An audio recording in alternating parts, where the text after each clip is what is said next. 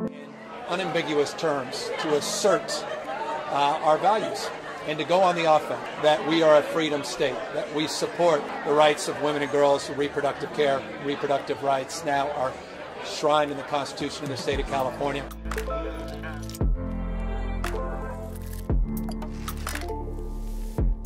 An example of the group of churches I belong to. It's called Calvary Chapel, and they started in 1968 in California with Chuck Smith. He looked out at a sea of humanity, and they were burned out.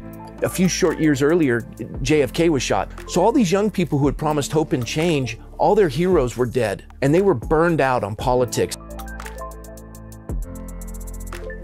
You're watching communism and socialism infused in the country, and it's being torn apart. And Chuck looks out at all these burned out people, and he deliberately avoids politics because they're burned out. But he goes back to a simplistic teaching of the scriptures, and that's what Calvary Chapels are known for. Verse by verse, chapter by chapter, book by book. He experiences 10,000% growth. South of Van Nuys, there's more Calvary Chapels than Dunkin' Donuts. 52 years into this, how's California benefited from this massively growing church? Well, we no longer have the 4th largest GDP, we have the 5th or the 6th. We have the highest gas tax, sales tax, income tax, corporate tax. We lead the nation in debt. You combine the next 4 largest states' debt, doesn't equal the debt of California. We lead the nation in homelessness and in poverty, and we lead the nation in abortion, transgender bathroom bills, no-fault divorce. It's awful. And I look at churches and I go, where's the power of the gospel?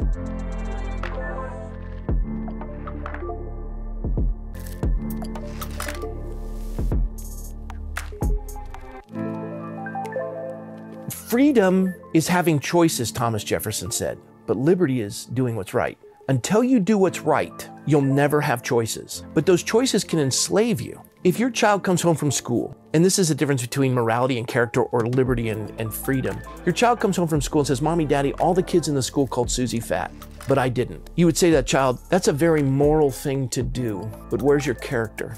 The child would say, what do you mean? Why didn't you tell the other children to stop it?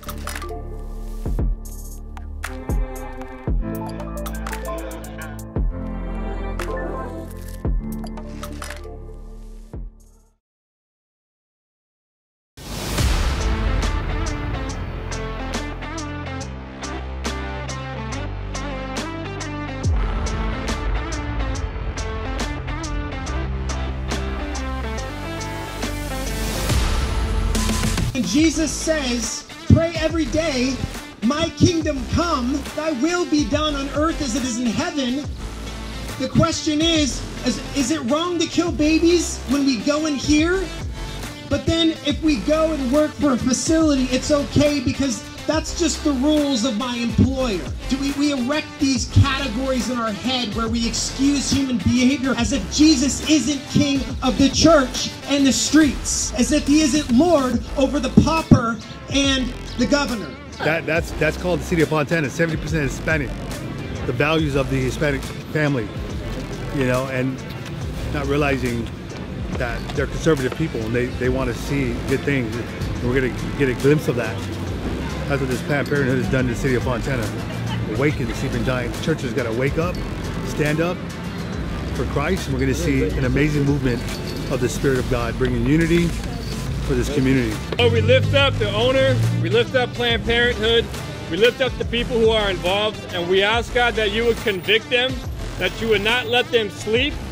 That is not for the purpose that they be destroyed, but for the purpose of repentance. God, turn their hearts to you.